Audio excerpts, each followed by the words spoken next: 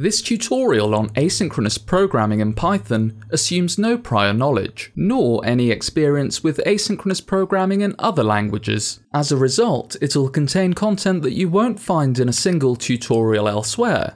And with that brief introduction over, less chatter and more Python.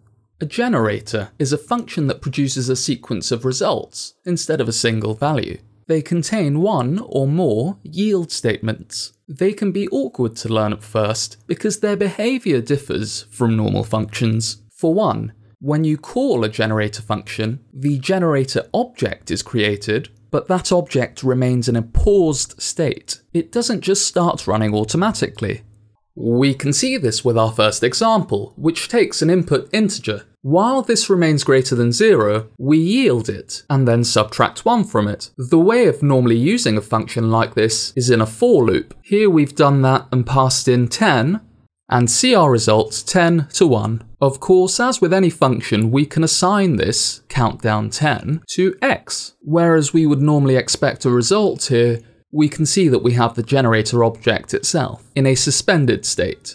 Calling next on it will execute every line up to and including our first yield, but nothing further. When we run next again, execution resumes, first with our line n minus equals 1, and then as n remains greater than 0, we yield for a second time. When there's nothing more to yield, we get a stop iteration exception. Of course, if you don't believe me, you can put unique print statements in between each line here to see what's executed and when. A useful exercise that I recommend. First, let's take ourselves from generators to coroutines. PEP 342 introduced yield as an expression, which meant that you could now use yield on the right side of an assignment. If you knew nothing of coroutines, I bet you could take one look at finder, our next example function, and tell me that this went into an infinite loop, had some input text, and whatever the user passed in as an argument string, if that string was in the input text, then the input text would be printed to the terminal. But the confusion arises if your only experience to date has been of the yield keyword in generator expressions and generator functions.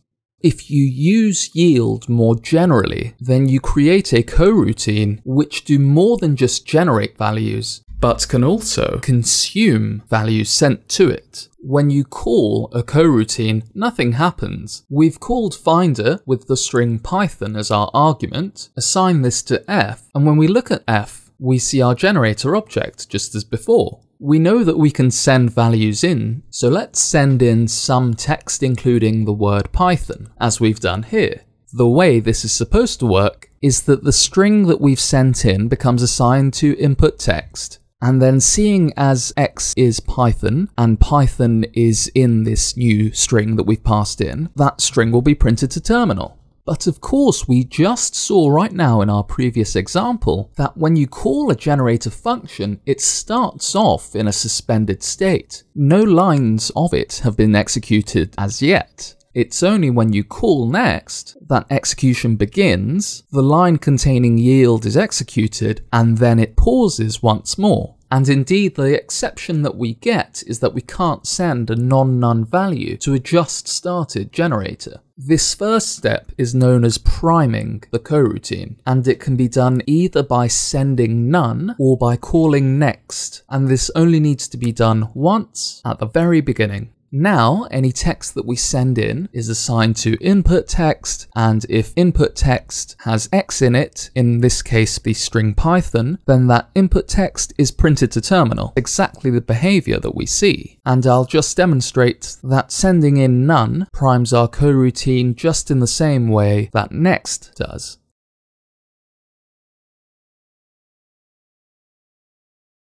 The coroutine close method shuts it down, as it could otherwise run indefinitely, and indeed this is what the interpreter calls during garbage collection. You can catch this though with normal exception handling of the generator exit exception, and this is if you need to implement specific cleanup code. Furthermore, you can also raise exceptions inside a coroutine with the throw method, and these originate at the yield expression. To avoid getting getting mixed up, now that you're clear in your mind on the topics covered so far, it's best not to mix the two concepts of generators and coroutines. It's all too easy to get distracted because methods meant for coroutines are sometimes described for generators. This is, for the most part, erroneous. Despite the similarities, generators and coroutines are basically two distinct concepts. Generators produce data for iteration. Coroutines tend to consume values. They are consumers of data. There is use of having yield produce a value in a coroutine, but it's not tied to iteration. If you've come across yield from before, then you might have seen it explained away as merely being shorthand for yielding values from an iterator, including other generators. But its real use lies in allowing delegation to a sub-generator, or in other words, any next or send can be passed on to nested generators, acting as a tunnel that passes data back and forth. And so this is at the heart of how coroutines operate. From Python 3.5 onwards, the preferred way of declaring coroutines is with the async await syntax that we'll now go over. These are known as native coroutines to distinguish them from generator-based coroutines that were used before this native syntax was introduced. And you still might see these around from time to time. They are decorated with the async.io.coroutine decorator. To turn our attention to native coroutine syntax for a moment, let's quickly define a regular function as we know and love it.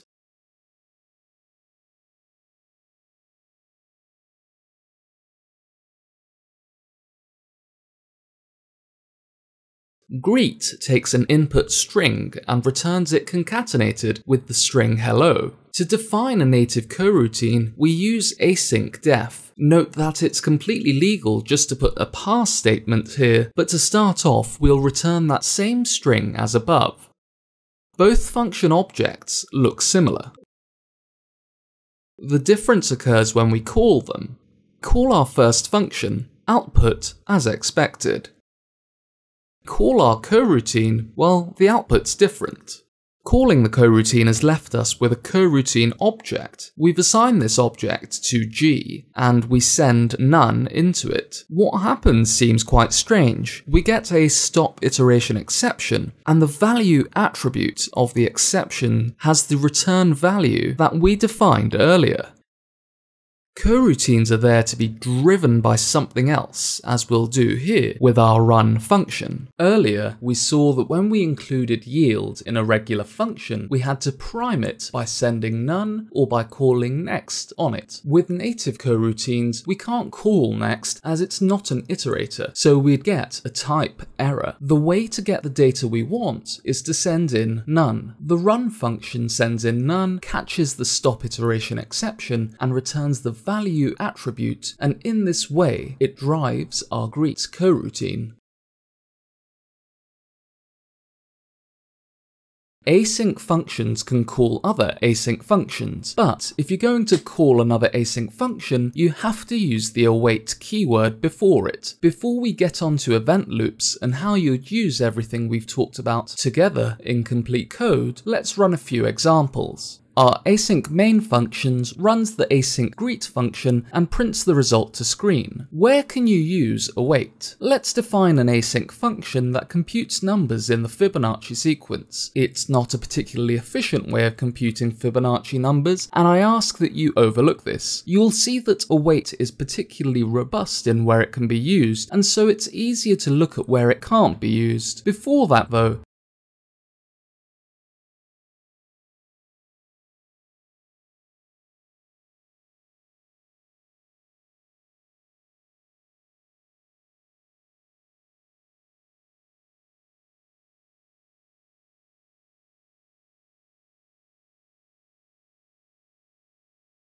see that it's all too easy to forget to put the await keyword when calling another async function. Here, we've forgotten to put it before fib15 in our main coroutine. This is the error message that you'll get. Fortunately, it's descriptive enough not to make debugging harder than it needs to be. Getting back to where await can be used, see in cell 93 that we've even used await as a dictionary key.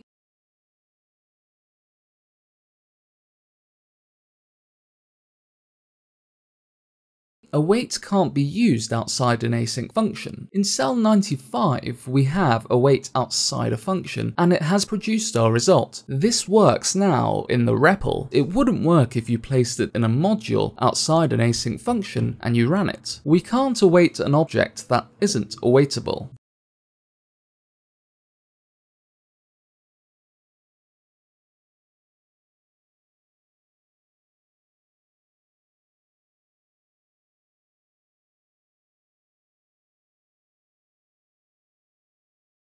There's no restriction on defining async functions as instance, class, or static methods.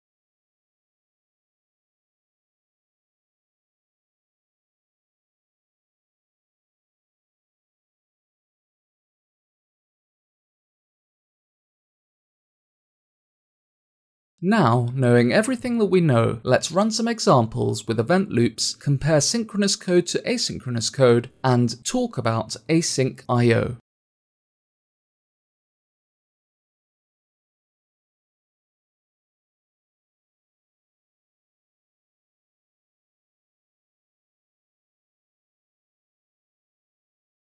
Here, time.sleep1 represents work that would take place on a real-life server. We'll take it to represent waiting for network-based input-output, as opposed to intensive CPU work. This program counts to 3 times synchronously. Taking a look at the output, we can see that each cycle of count running to completion before the next cycle begins.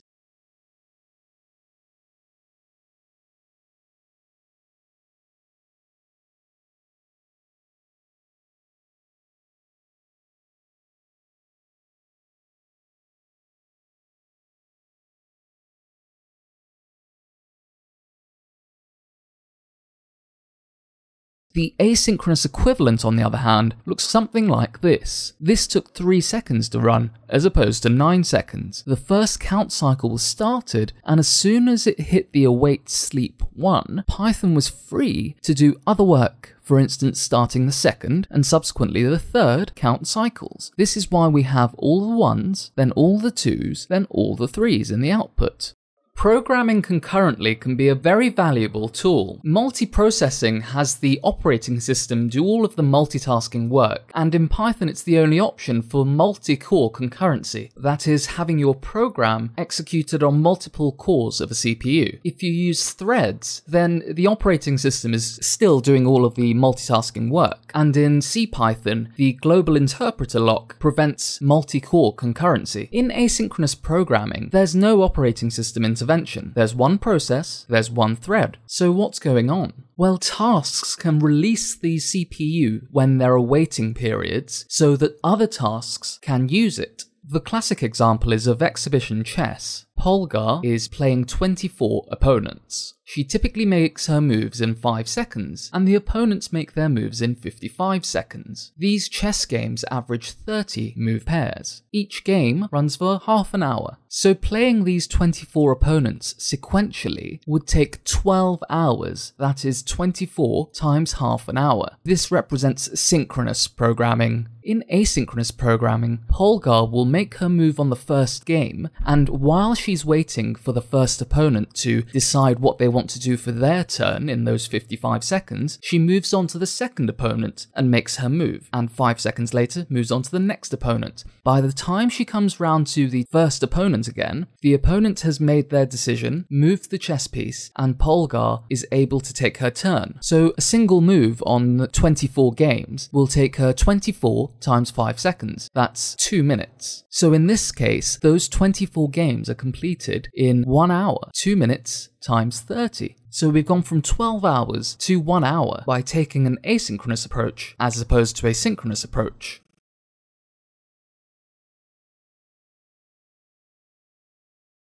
Asynchronous frameworks need a scheduler, usually called an event loop. This event loop keeps track of all the running tasks, and when a function's suspended, it returns control to the event loop, which then will find another function to start or resume, and this is called cooperative multitasking.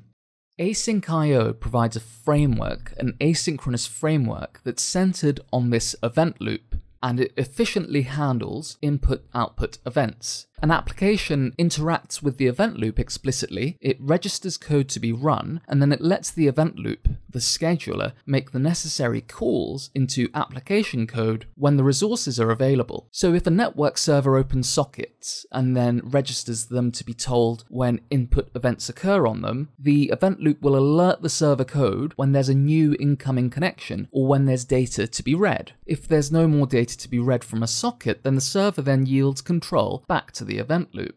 The mechanism for yielding control back to the event loop depends on coroutines. Coroutines are a language construct designed for concurrent operation. The coroutine can pause execution using the await keyword with another coroutine, and while it's paused, the coroutine state is maintained, allowing it to resume where it left off. One coroutine can start another, and then wait for the results, and this makes it easier to decompose a task into reusable parts.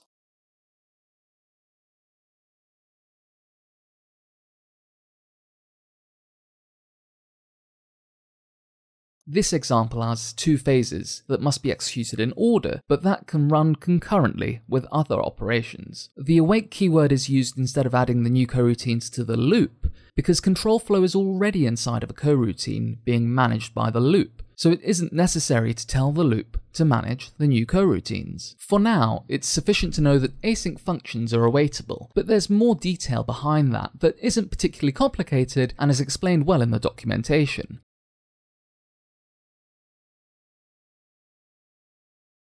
I hope you've enjoyed this primer and introduction to asynchronous programming in Python. This is part one of a two-part tutorial. It's absolutely necessary to put the foundations in. As always, I would be grateful to hear your feedback, your comments, and your requests for future tutorials. Take care.